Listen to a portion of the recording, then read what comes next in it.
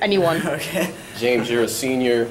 Wrap things up in Tennessee as a two-time state champ, then come here and win a national title. Can you talk about what's going on for you right now? Right now it feels a little unreal. Like, I don't know, I definitely didn't come into this tournament expecting to make the finals, let alone win it. But I'm pretty excited. That's all I can really say about that. Do you have a future in wrestling? Where are you going? I'm going to University of Tennessee in Chattanooga. Okay. Yes, sir. Going to a college near home. Did I hear right? You said you did not expect to win it here? I did not. I'm going to be completely honest. So what happened? What was the spark for you this weekend?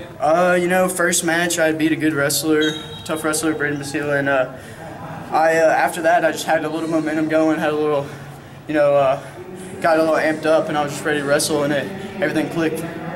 You mentioned going to UTC, but winning that decision. I'm sorry? You mentioned going to UTC, but winning that decision.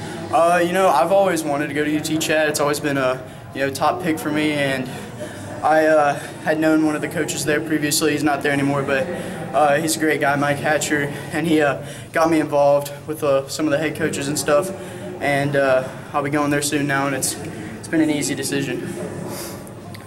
What was your mental game going into this when you weren't expecting to win? Why did you want to come to Fargo? I just kind of wanted to let it fly. I really like Greco.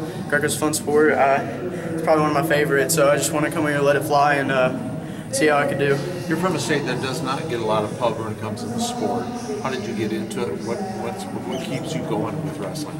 My team, my high school team, unfortunately I have to leave them, of course, from graduating, but my coaches and my teammates really, they drove me to be better. Those are my best friends, so I get to see them every day, and it kind of just makes the work easier when you have all your friends with you there. It really does.